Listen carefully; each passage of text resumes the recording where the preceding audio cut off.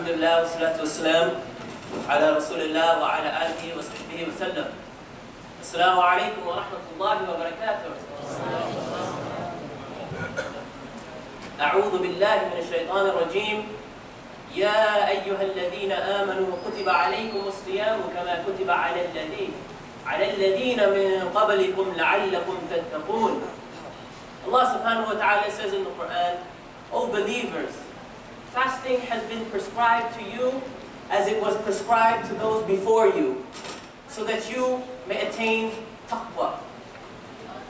I pray that Allah subhanahu wa ta'ala has blessed each of you thus far this Ramadan in your struggle to attain taqwa in your hearts. I would like to thank this community, this masjid, and its leaders for allowing the youth an opportunity to speak to the community. MashaAllah, I'm so happy throughout the iftar I saw so many youth. And I can only think to myself that they are our future.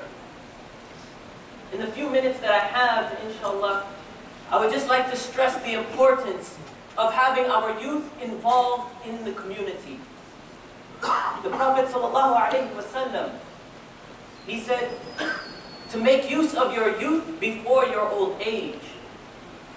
One of the 7 people who will be amongst the shade of Allah, when there is no other shade on the Day of Judgment, will be a youth who grew up in the devotion to Allah subhanahu wa ta'ala. So I ask you, as a community, are we providing our youth with the proper opportunity to facilitate their growth and acceleration and devotion to Allah subhanahu wa ta'ala so that they can attain this shade on the Day of Judgment? Brothers and sisters, the youth of our community are being tested greatly by the society out there. They are being faced with challenges that you cannot even comprehend, from drugs and alcohol and fornication and peer pressure, and the list goes on and on and on, brothers and sisters. And as a community, as a masjid, we need to see this as a crisis. We need to see this as a crisis, and that we need to get on board with providing our youth with opportunities so that they can become involved in the masjid and in the community and connected to the jama'ah. Why? Why should we have the youth connected to the jama'ah? Because Islam in America will be spread by the youth. Just as the growth of Islam in the time of the Prophet ﷺ was spread by the youth. Ibn Kathir, the great authority on tafsir, he said that the youth were the one who responded to the call of the Prophet ﷺ. Most of the early followers of the Prophet were youth, were young people. And our beloved Prophet Muhammad ﷺ, he understood this so much so that when the first delegation from Medina accepted Islam, the Prophet sent with them a young man, a youth, a young person, by the name of Mus'ab ibn Umayr, to teach them. When the Prophet ﷺ conquered Mecca,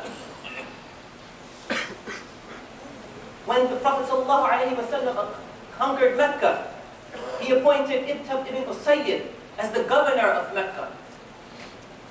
He became the first leader, first imam to lead the prayers. He was only around the age of 21 years old, a youth, a young person.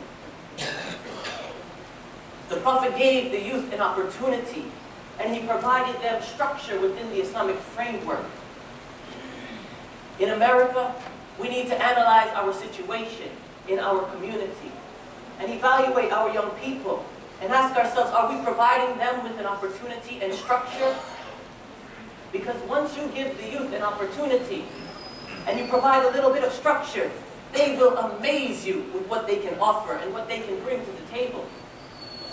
They will bring new ideas and creativity. They will bring their vast knowledge of technology. They will revive the spirit of Islam in the community. But I stress, we must listen to them. We must hear them, talk to them. We must forgive them and show mercy towards them. And most importantly, we must release our strain on power and give and entrust a little bit of it to our young people. Of course, The young people will make mistakes. They will fall. They will struggle. But it is our job to pick them up, brush them off, and encourage and motivate them and put them back on the course. And to our youth, do not be afraid of responsibility.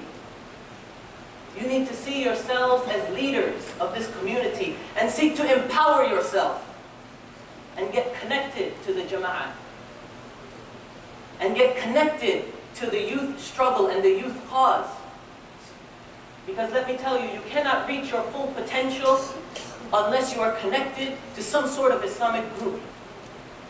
All the great men were attached to some sort of group, whether it be Gandhi or Malcolm X or Martin Luther King. Even Michael Jordan was connected.